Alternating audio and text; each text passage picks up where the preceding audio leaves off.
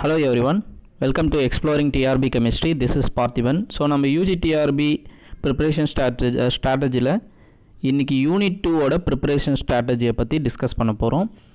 So நம்ம காமனாக வந்து அந்த UG TRBக்காக separate WhatsApp group create பண்ணியிருக்கிறோம். அந்த WhatsApp UG TRB கெமிஸ்ட்ரிக்காக WhatsApp group நாம் கிரியேட் பண்ணியிருக்கோம். ஸோ அந்த குரூப்பில் ஜாயின் பண்ணுறோன்னு நினைக்கிறவங்க வந்து பார்த்திங்கன்னா வாட்ஸ்அப் குரூப் வந்து லிங்க்கு டிஸ்கிரிப்ஷனில் கொடுக்குறேன். You can join in the WhatsApp group. ஃபர்தராக வந்து நம்மளுடைய சேனலில் UG TRB ரிலேட்டடாக போடக்கூடிய வீடியோஸை UG TRBன்னு தனியாக ஒரு பிளேலிஸ்ட்டை க்ரியேட் பண்ணி வச்சுருக்கிறேன். ஸோ அந்த பிளேலிஸ்ட்டில் ப்ரீவியஸ் வீடியோஸ் இது வரைக்கும் யூனிட் 1 பற்றி எப்படி படிக்கிறது அப்படின்னு டிஸ்கஸ் பண்ணியிருக்கோம். யூனிட் 2 இப்போ டிஸ்கஸ் பண்ணுறோம். ஃபாலோட் பை சப்ஸ்கிரிப்ட் வீடியோஸ் என்னென்ன இந்த சீரீஸில் போடுறோமோ அதை அப்படியே you can follow in the playlist. So unit 2 பொறுத்த வரைக்கும் ஆல்ரெடி நான் சொன்ன மாதிரி இன்ஆர்கானிக் கெமிஸ்ட்ரிக்கு ரெஃபரன்ஸ் ஆல்ரெடி ப்ரீவியஸ் வீடியோவில் ப்ரிப்ரேஷன் ஸ்ட்ராட்டஜி அப்படின்னு ஒரு வீடியோ போட்டிருக்கோம். அந்த வீடியோவில் வந்து ரெஃபரன்ஸ் புக்ஸை பற்றி டிஸ்கஸ் பண்ணியிருக்கிறோம். So in that case inorganic கெமிஸ்ட்ரியை பொறுத்த வரைக்கும் நான் ஆல்ரெடி சொன்ன மாதிரி advance inorganic chemistry volume 1 volume 2 Madan Malik துளி சத்யபிரகாஷ் அது பேசிக் reference UG TRBக்கு you can follow that book. இல்லை செலக்டட் டாபிக்ஸ் இன் இன்ஆர்கானிக் கெமிஸ்ட்ரி சத்யபிரகாஷ் மதன் துளி மாலிக்கும் ஃபாலோ பண்ணலாம். ரெண்டுத்தில் எதுனா ஒன்று ஃபாலோ பண்ணலாம். ஸோ இதில் வந்து பார்த்திங்கன்னா யூனிட் 2 பொறுத்த வரைக்கும் we have P block D black F black, அதாவது பீரியாடிக் டேபிளில் வரக்கூடிய PDF 3 கொடுத்துருக்குறாங்க. ஸோ P பிளாக்கை பொறுத்த வரைக்கும் என்னென்ன கொடுத்துருக்காங்க, general characteristics of P black elements கேட்டிருக்காங்க. ஸோ காமனாக வந்து ஜென்ரல் கேரக்டரிஸ்டிக்ஸ்னால் என்னென்ன வரும், எலக்ட்ரானிக் கான்ஃபிகரேஷனு, அதுக்கப்புறம் வந்து பார்த்திங்கன்னா அயனைசேஷன் எனர்ஜி, அதை பீரியாடிக் ப்ராப்பர்ட்டிஸு, அட்டாமிக் சைஸு, அப்புறம் வந்து பார்த்திங்கன்னா எலக்ட்ரான் அஃபினிட்டி, எலக்ட்ரான் நெகட்டிவிட்டி, அதுக்கப்புறம் வந்து இந்த P பிளாக் எலமெண்ட்டில் இருக்கக்கூடிய ஜென்ரல் ட்ரெண்ட்ஸ், மெல்ட்டிங் பாயிண்ட்ஸ் எப்படி இருக்குது பீரியடில் குரூப்பில், பாய்லிங் பாயிண்ட்ஸ் எப்படி இருக்குது, அப்புறம் வந்து பார்த்திங்கன்னா மெட்டாலிக் கேரக்டர் வந்து எப்படி இருக்குது. ஸோ இந்த ப்ராப்பர்ட்டிஸ்லாம் வந்து பார்த்திங்கன்னா P பிளாக் எலமெண்ட்ஸை பொறுத்த வரைக்கும் நீங்கள் பார்த்துக்கலாம். இதில் மெயின்லி வந்து இந்த ஜென்ரல் கேரக்டரிஸ்டிக்ஸ் அப்படின்னு வரும்போது நிறைய பேர் என்ன பண்ணுவாங்கன்னா ஜஸ்ட் ப்ராப்பர்ட்டிஸ் அயனைசேஷன் எனர்ஜியாக இன்க்ரீஸ் ஆகுதா டிக்ரீஸ் ஆகுதா, இல்லை வந்து பார்த்திங்கன்னா எலக்ட்ரான் அஃபினிட்டி என்ன ஆகுது, அட்டாமிக் சைஸ் என்ன ஆகுது, மெட்டாலிக் ப்ராப்பர்ட்டி மேலேருந்து கீழே இருக்குமோ அதிகமாகுது, இந்த மாதிரி வந்து ஜென்ரலாக மட்டும் பார்த்துருவோம். அது மட்டும் பார்க்கக்கூடாது. இந்த ஒவ்வொரு ப்ராப்பர்ட்டிலையும் எதனா அது எக்ஸப்ஷனல் பிஹேவியர் எதனா எலமெண்ட்டுக்கு எக்ஸிபிட் ஆகுதா அதை வந்து பார்க்கணும். ஃபார் எக்ஸாம்பிளாக வந்து பார்த்திங்கன்னா P பிளாக் எலமெண்ட்டில் இந்த இன்னட் பேர் எஃபெக்ட்டு அப்படின்னு ஒரு எஃபெக்ட் இருக்கும். ஸோ நமக்கு தெரிஞ்ச ஒரு எஃபெக்ட் தான். இதை பேஸ் பண்ணி இந்த குரூப் 13 வந்து பார்த்திங்கன்னா இந்த போரானு, அலுமினியம், கேலியம், இண்டியம், தாலியம்லாம் இருக்கும் இல்லைங்களா, இண்டியம் தாலியம் வரைக்கும் வரும். ஸோ இங்கே வந்து மேலே இருந்து நம்ம கீழே வரும்போது இன்னட் பேர் எஃபெக்ட் அதிகமாகும். அதனால் போரானை பொறுத்த வரைக்கும் மேலே இருக்கிற எலமெண்ட்டுக்கு இன்னட் பேர் எஃபெக்ட் குறைவாக இருக்கும். ஸோ இதில் இருக்கிற வேலன்ஸ் ஷெல்லில் இருக்கிற 3 எலக்ட்ரானும் கெமிக்கல் பாண்ட் ஃபார்மேஷனில் கெமிக்கல் ரியாக்ஷன்ஸில் இன்வால்வ் ஆகும். இதுவே வந்து நீங்கள் கீழே வர வந்து பார்த்திங்கன்னா ஸோ இந்த போரானை பொறுத்த வரைக்கும் +3 ஆக்சிடேஷன் ஸ்டேட் ஸ்டேபிளாக இருக்கும். இதுவே தாலியமுக்கு வந்து பார்த்திங்கன்னா இன்னட் பேர் எஃபெக்ட் அதிகமாக இருக்கும். ஸோ 2 எலக்ட்ரான் வந்து எஸ்ஸில் இருக்கக்கூடிய 2 எலக்ட்ரான் ரியாக்ஷனில் இன்வால்வ் ஆகாது. அதனால் Pயில் இருக்கிற ஒரு எலக்ட்ரான் மட்டும் ரியாக்ஷனில் இன்வால்வ் ஆகும். ஸோ தாலியம் பொறுத்த வரைக்கும் +1 oxidation state is more stable. So இந்த மாதிரியான கான்செப்டெல்லாம் வந்து பார்த்திங்கன்னா நம்ம ஜென்ரலாக பார்த்துக்கணும். இது தவிர இந்த அயனைசேஷன் எனர்ஜியில் அதே குரூப் 13லலாம் வந்து பார்த்திங்கன்னா போரானு, அலுமினியமு, கேலியம், இண்டியமு, தாலியம் அப்படின்னு எடுக்கும்போது இதில் இன்னொன்று என்னென்னா போரான்லேருந்து அலுமினியம் வரைக்கும் வரும்போது அயனைசேஷன் எனர்ஜி டிக்ரீஸ் ஆகும் நம்ம எக்ஸ்பெக்ட் பண்ணுற மாதிரி. அலுமினியத்துலேருந்து அந்த அடுத்து கேலியம், இண்டியம், தாலியம் வரும்போது அயனைசேஷன் எனர்ஜி ரொம்ப டிக்ரீஸ் ஆகாது. ஸோ நம்ம எக்ஸ்பெக்ட் பண்ணுற அளவு டிக்ரீஸ் ஆகும், லைட்டாக டிக்ரீஸ் ஆகும் அவ்வளோ. அதுக்கு ரீசன் வந்து பார்த்திங்கன்னா இந்த கேலியம், இண்டியம், தாலியம்லாம் வரும்போது D ஆர்பிட்டால்ஸ் F ஆர்பிட்டால்ஸில் எலக்ட்ரான் வரும். இதனுடைய ஸ்க்ரீனிங் எஃபெக்ட் வந்து குறைவாக இருக்கும். சரியான ஸ்க்ரீனிங் எஃபெக்ட் இல்லாதனால நம்ம எக்ஸ்பெக்ட் பண்ணுற மாதிரியான அயனைசேஷன் எனர்ஜி ட்ரெண்டு இங்கே கிடைக்காது. இதே குரூப் 14லேயும் இதே மாதிரி பேட்டர்ன் வரும். ஸோ இந்த மாதிரி வந்து நம்ம ரெகுலர் ட்ரெண்டை விட கம்பேர் பண்ணும்போது ஒரு சில டிஃப்ரென்சஸ், ஒரு சில எக்ஸப்ஷனல் கொஞ்சம் மாறி முன்ன பின்ன வர கான்செப்டெல்லாம் இருக்கும். அது வந்து இந்த P பிளாக் எலமெண்ட்டோட கேரக்டரிஸ்டிக் பார்க்கும்போது we have to note. So அடுத்து வந்து டைபோரேனோட structure is very important.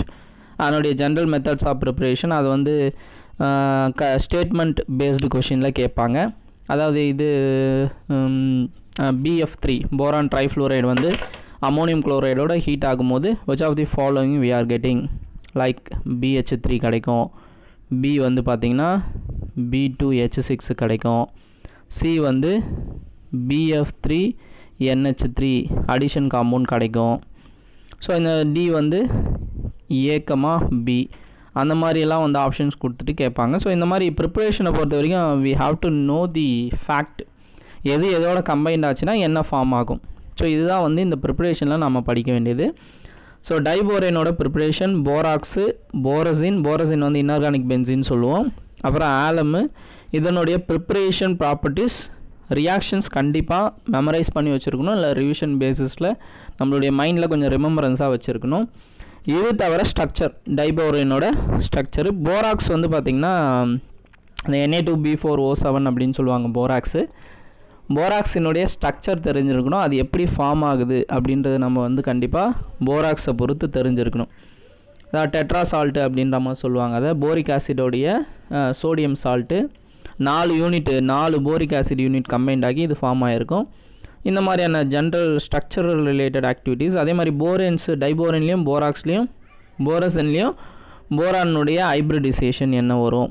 So இந்த மாதிரி ஸ்ட்ரக்சரல் ரிலேட்டட் இன்ஃபர்மேஷன் கண்டிப்பாக தெரிஞ்சிருக்கணும். இதில் ஃபார்ம் ஆகிற பாண்ட் வந்து ஃபார் எக்ஸாம்பிளாக போரேனில் வந்து 2 டைப்ஸ் ஆஃப் பாண்ட் ஃபார்ம் ஆகும். 2C2E பாண்டுன்னு ஒன்று வரும், 3C2E பாண்டுன்னு ஒன்று வரும். எத்தனை 2C2E பாண்டு, எத்தனை 3C2E பாண்டு. அதுக்கப்புறம் வந்து பார்த்திங்கன்னா 3C2E பாண்டுன்னு வந்தால் அதில் எதெல்லாம் இன்வால்வ் ஆகுது, போரான் நைட்ரஜன் போரான் இன்வால்வ் ஆகும், அதனுடைய என்ன ஆர்பிட்டால்ஸ் இன்வால்வ் ஆகும். ஸோ இந்த மாதிரியான விஷயங்கள் ஸ்ட்ரக்சரில் we have to read. அதே மாதிரி ஆலம்ஸ்னால் என்ன, பொட்டாஷ் ஆலம் very good example. Potash ஆலத்தினுடைய preparation, அதுக்கப்புறம் வந்து பார்த்திங்கன்னா அதில் வரக்கூடிய மெயினான கெமிக்கல் ப்ராப்பர்ட்டிஸ், யூசஸ். சம்டைம்ஸ் எல்லாத்தோட யூசஸும் கேட்டு மேசி ஃபாலோயிங் மாதிரி கூட கொஷின் கேட்குறாங்க, நீங்கள் டிஆர்பியில் பார்த்தீங்கன்னா தெரியும். அலுமினியத்தோட அலாய்ஸ் 2 அலாய் வரும், மெக்னாலியம், டியூராலுமின் அப்படின்னு 2 அலாய் வரும். அந்த அலாயில் வந்து என்னென்ன எலமெண்ட் இருக்குது, அதனுடைய யூஸ் என்ன, தட் இஸ் என்ன.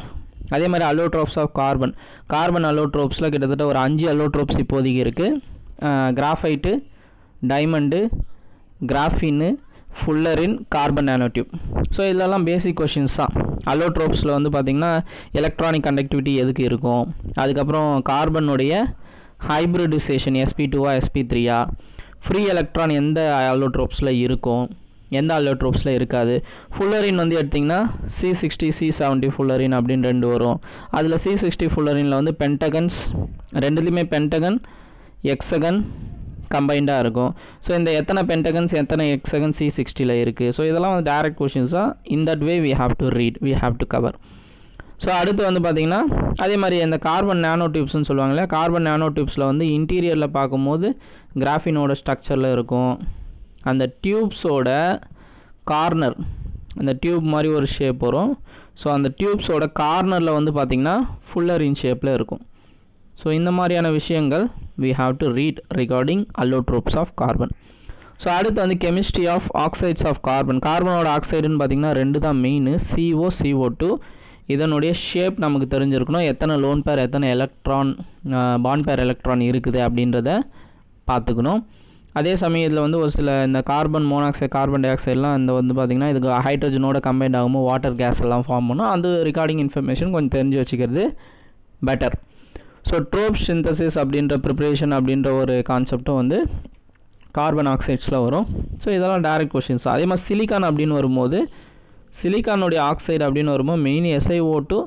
இது தவிர நமக்கு மெயினாக சிலிக்கான் SiO4 2- யூனிட்லாம் சேரும்போது நமக்கு சிலிகேட்ஸ் அப்படின்னு சொல்லுவோம் இல்லைங்களா. சிலிகேட்ஸ்னு கொடுக்கல, பட் இருந்தாலும் ஆக்சைட்ஸ் ஆஃப் சிலிக்கான் வரும்போது சிலிகேட்ஸும் கவர் ஆகும். சிலிகேட்ஸோட டைப்ஸு, அதனுடைய ஸ்ட்ரக்சரல் ஆஸ்பெக்ட்ஸ் பார்த்து வச்சுக்கணும்.